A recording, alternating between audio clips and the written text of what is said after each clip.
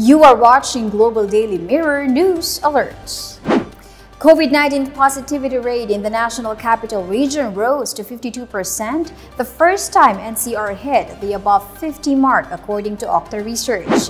The Department of Health recorded an additional 28,707 COVID-19 cases in the country on Sunday.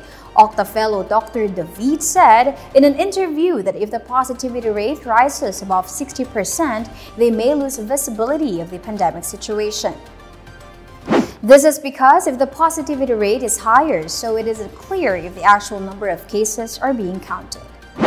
Meanwhile, Alert Level 4 will be raised for Metro Manila if the region reaches a healthcare utilization threshold of more than 70%. According to Acting Presidential Spokesperson Carlo Nograles, the National Capital Region remains under Alert Level 3 as it has high average daily attack rate, high 2-week growth rate, and moderate hospitalization rate. Nearly 300 personnel of the Philippine National Railways, or PNR, have tested positive for COVID-19, and 58 are passenger-facing staff.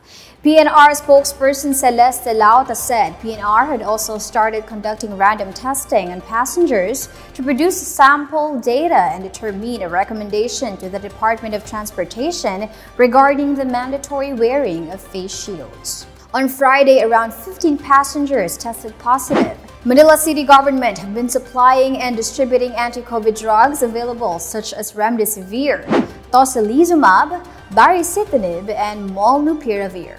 Non-Manila residents may also avail themselves of the anti-COVID drugs.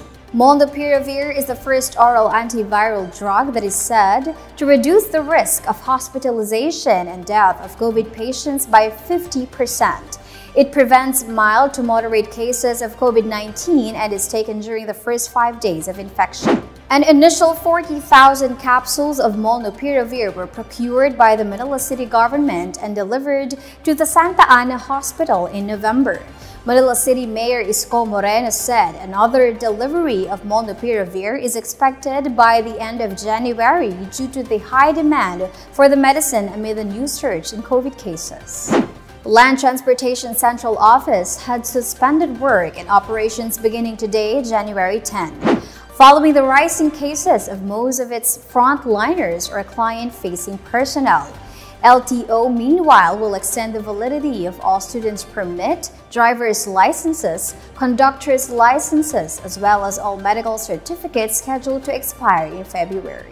Let's head on to our weather update. Both the northeast monsoon or hanging amihan and the easterly winds or hanging silangan are affecting the country today. According to Pag-asa, Ilocos Region, Cordillera Administrative Region, and Cagayan Valley will experience partly cloudy to cloudy skies with isolated light rains due to the northeast monsoon.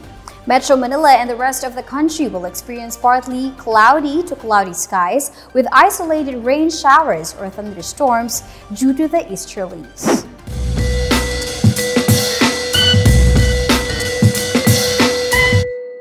For entertainment news, Pinoy pop supergroup SB19 was a top trending topic on Twitter on Sunday after their performance at the Round Festival. The hashtag SB19 at Round Festival garnered more than 250,000 tweets as they performed Tila Luha and Mapa as their first two songs, then ended with Bazinga and their first hit, Go Up. Going international, American actor and comedian Bob Saget, best known as the jovial dad on sitcom Full House, was found lifeless inside a hotel room in Orlando, Florida, according to the Orange County Sheriff's Office on Twitter on Sunday. He was 65.